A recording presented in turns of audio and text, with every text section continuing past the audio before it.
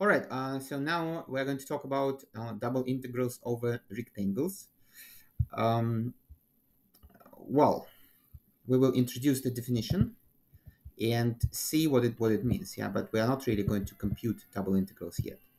So if we have a function of two variables, f of x, y, and suppose that we are considering it when x is, well, this notation means that um, x is really between a and b, and y is between c and d. So essentially, we are considering our function for values of x and y, where the point xy belongs to a certain rectangle on the plane. Right. So here is the picture in the 3D space. So we have the function's value. So this is a somewhat simplified picture. So in this picture, we kind of assuming that f of xy is non-negative, so it is above the xy plane. And again, in this case, the integral is going to be the volume of this kind of under the graph of the function. So if f may be negative, then we will have to take volumes where f is positive with the positive sign minus the volumes where f is negative. But anyway, so we partition both intervals n, b, and cd into smaller parts. Then by doing this, we essentially partition our rectangle R into m times n subrectangles. And the area of every subrectangle is essentially, well, I should probably write delta xi times delta yj. So here is the picture, right? So the interval from A to B in x, the interval from C to D in y. Then we have split our big rectangle, this is the big rectangle, into m times n smaller rectangles. In this example, m is 1, 2, 3, 4, 5, 6, 7, 8, 9, 10. So m is 10.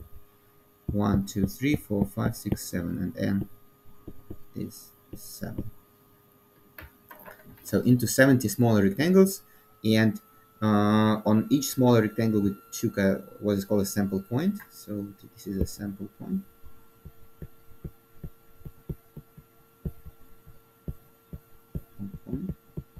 And then later we will evaluate the function's value at the sample point.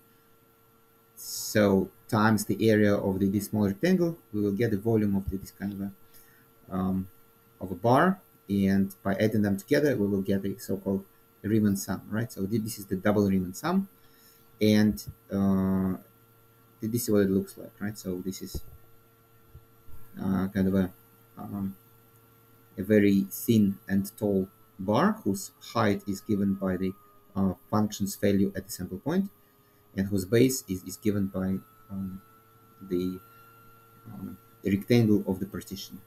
And then when we add them all together, then we are going to approximate the volume under the graph of the function. So here is what it looks like, right? So basically, this is the approximation to the volume of the graph under the graph of the function. And when we take the limit as the size, as the largest subinterval in each partition approaches 0, then we will get the limit is going to be exactly the volume under the graph of the function. Right, so here is what it looks like. Right, so again, so you don't really have to.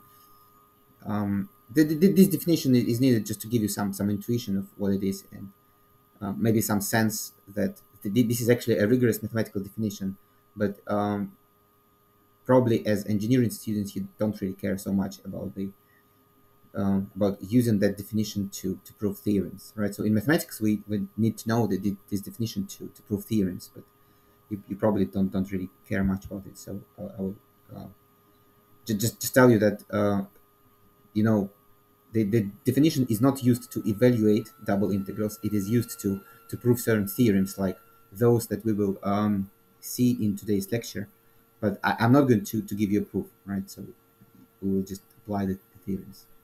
maybe it's just in the back of your mind. You should know that the proof of the theorems that we will see today is based on this definition. So, and if you really want to know, then you can just do some self-study on that.